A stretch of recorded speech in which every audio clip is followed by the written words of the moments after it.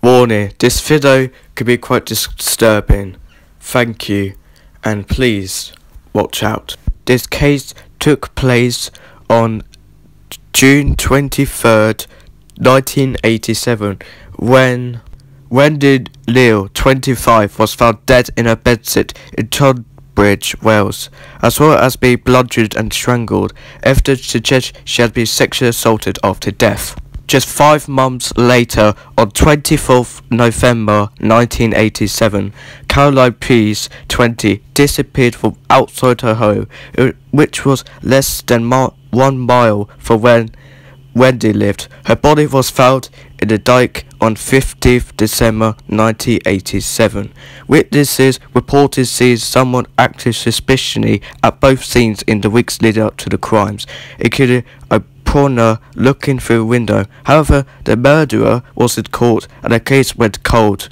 That changed during a review in 2020 during the coronavirus pandemic, when investigators got a breakthrough in the DNA evidence. It led police to married Fuller, who had lived close to both women's bedsits at the time of the murders, and he was arrested in December of 2020. Fuller from Hillfield in East Sussex denied the charges, but when police searched his home, they discovered 4 hard drives.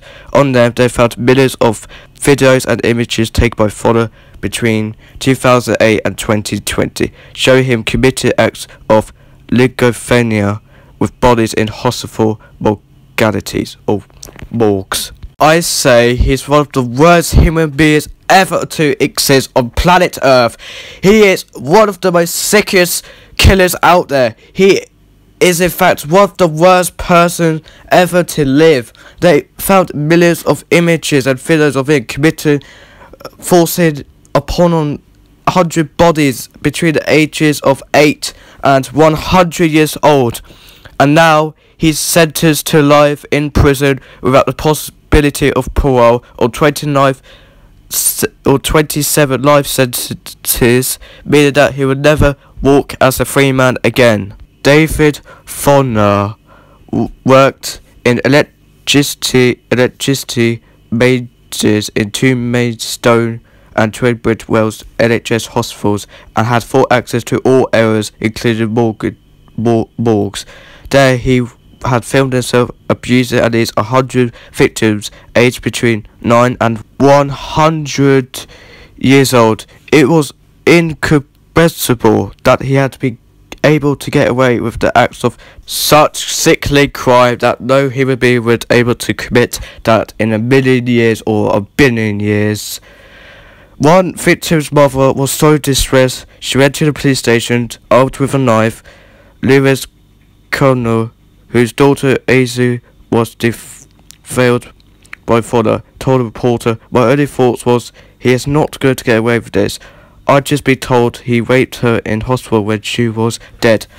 I had to find him, punish him. I'm her mother. If I find him, I'm 99.99% sure I'd put that knife straight through his heart, because he put a knife through mine. The thought of him violating her, of touching her hair, touching her skin. She's now calling for tougher sentences to be introduced for this vile crime." Thank you for watching this video, and she'll see you later.